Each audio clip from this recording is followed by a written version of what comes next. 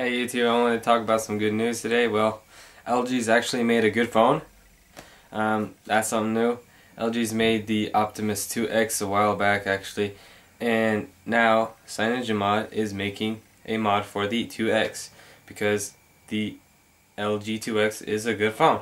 So now, if you don't know about the LG Optimus 2X, it is a dual-core Android and it's going to have 2.3.3. It's a very good phone. It has a 4-inch screen.